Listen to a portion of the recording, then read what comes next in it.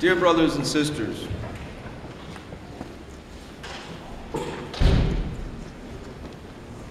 today, in the epistle of St. Paul, the apostle to the Ephesians, we hear St. Paul talking about the many gifts that God has bestowed upon his faithful ones. And despite the variety and the number of various gifts offered, there is one Spirit. To those who are given the gift to teach, should teach, heal, should heal, exhort, should give to exhortation, to prophecy, those should prophesy. But these are all founded and rooted in one Spirit. And we too see that there are those who are natural teachers, those who are natural healers, many of us have gifts and they just exude out of us in our professions that we choose. And all this comes from one God, one Spirit,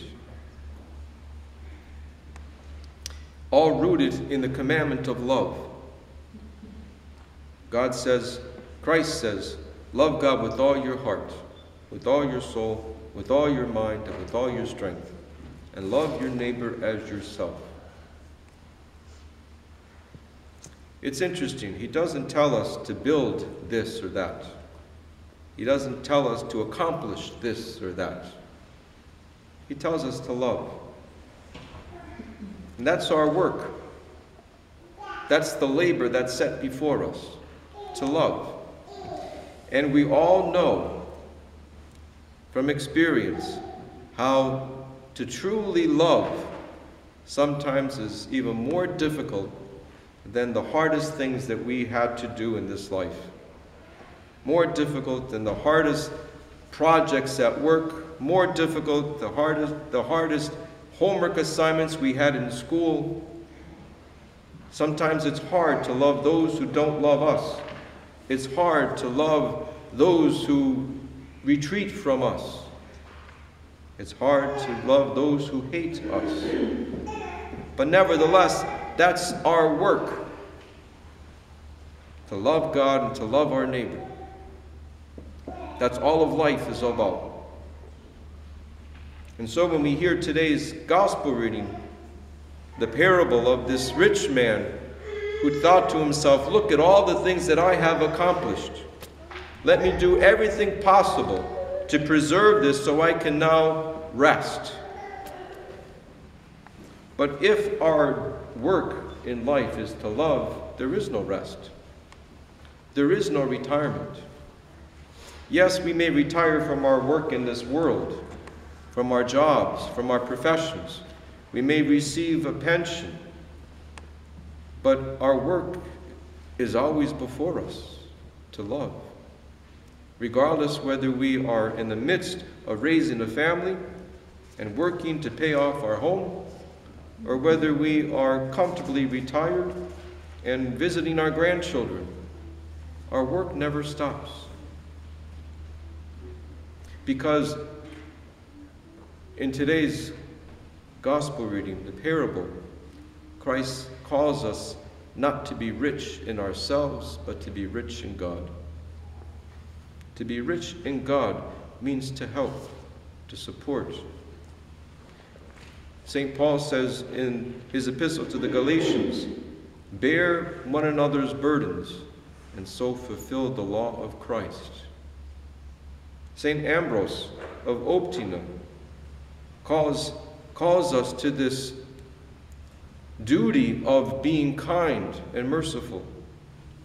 He says, those who are kind and merciful, with all sincerity, find the shortest path to salvation.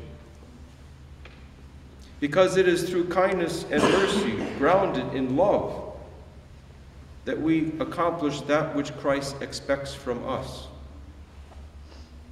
We know Christ himself says, if you have done this to the least of my brethren, you have done it to me. If you have fed the hungry, visited the sick, clothed the naked, went to those in prison. If you have done anything to those in need, you've done it to Christ. Whether we have a food drive or a collection, no matter what we do, if we do it with all sincerity in support of those around us who are in need, then we are doing God's work. So we never retire from that. We never rest from that. If we are created in the image and likeness of God, God who is love, God who is Trinity, then we live when we love. If we don't love, we aren't alive. We exist. And yes, the world around us weighs on us, whether it is job-related, whether it is stress of raising a family, whether it is sickness and sorrow of those around us or ourselves, whether we have to bear with all kinds of temptations and difficulties, that commandment still remains. And the more we love, the more we live, the stronger we become, so that we can bear with all of this. And when we need help, those who are stronger than us come and help us bear our infirmities, help us to bear our weaknesses, help us to overcome, and in so doing fulfill the law of Christ. So let us, brothers and sisters, always be prepared to work spiritually, always be prepared to love, to sacrifice, to give, because in so doing, we fulfill the law of Christ. In so doing, we fulfill the calling to which we were all called. In so doing, we ultimately live as God intended for us to live, not for our own sake, but for God's sake, not so that we can accumulate, but so that we can give. And by doing this, we emulate Christ, which brings to us salvation. Amen.